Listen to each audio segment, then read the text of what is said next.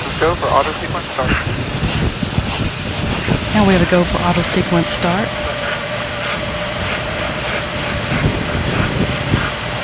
20 seconds. T-minus 15, 14, 13, 12, 11, T-minus 10, 9, 8, 7, 6, 5, engine start, 3, 2, 1. Booster ignition and liftoff of Discovery, carrying the third crew of astronaut residents to the International Space Station.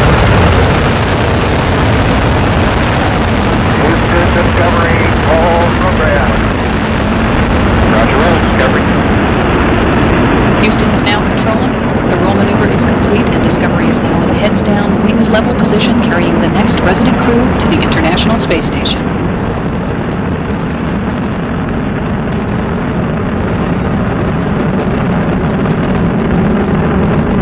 Seconds into the flight, Discovery's three main engines are beginning to throttle back to 74% of rated thrust as Discovery passes through maximum aerodynamic pressure.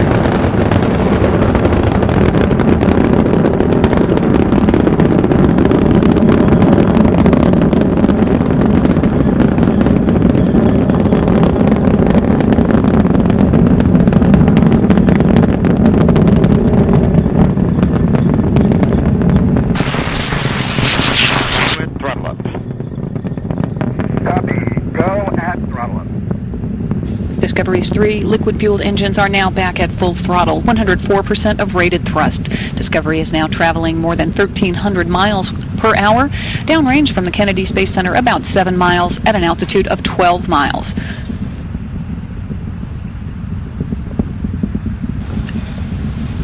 Data here in the flight control room indicates that all three main engines, the auxiliary power units, and fuel cells are continuing to perform well. 1 minute and 34 seconds into the flight with 7 minutes of powered flight remaining, standing by for the next major event, which will be the burnout and separation of the solid rocket boosters.